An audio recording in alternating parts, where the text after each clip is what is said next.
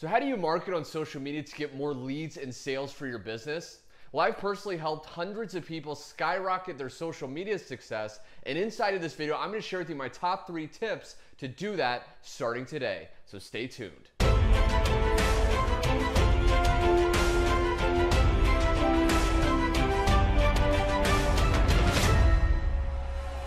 Hey, my name is Garrett Berry, and I help entrepreneurs get more leads and sales on social media. So if you're new here, consider subscribing. So my first tip is to interconnect all your other social media platforms. So what I mean by that is, let's say you have a primary social media site that you're posting a lot on, maybe you're building up followers. Well, what you can do is use that one social media account. So let's say, for example, you post a lot of Instagram pictures and you've kind of built up some good engagement. Well, you can make a post on that Instagram account to get those followers to like, your other sites. So sites like Facebook, they can subscribe to on YouTube, they can follow your fan page, etc. When you start interconnecting these different social media platforms, what that's going to allow you to do is have multiple exposures for your brand, for your business, for your products and services.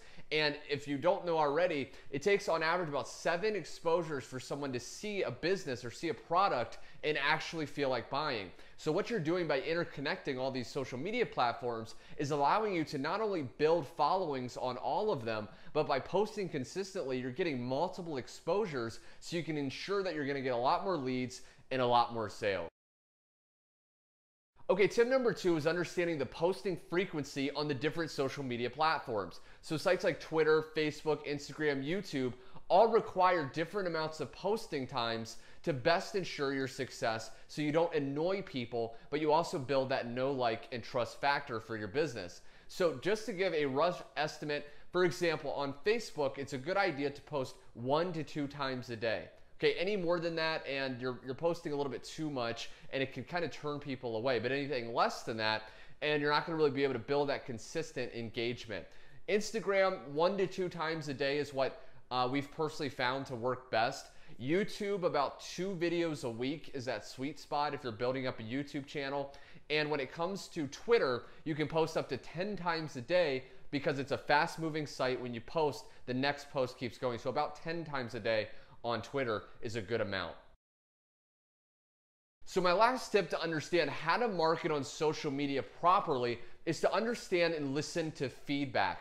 What I mean by this is, as you're posting on these different social media sites, building a good following, you're gonna get feedback from your followers, from your audience on what type of posts and what type of content they really resonate with both. If you post something and you don't get a lot of good engagement, but you notice every single time you post a certain type of video or a certain type of Facebook post or Instagram picture, you notice you get a lot more engagement, what you want to do is start doing that a lot more. Start to ask yourself, what about these type of posts is working? Why is my audience resonating with this? And how can I implement this in the future to really serve the audience and my followings and give them the exact type of content they're looking for? So now you know some of the best ways to market on social media, but how do you actually start turning this into consistent leads every day for your business?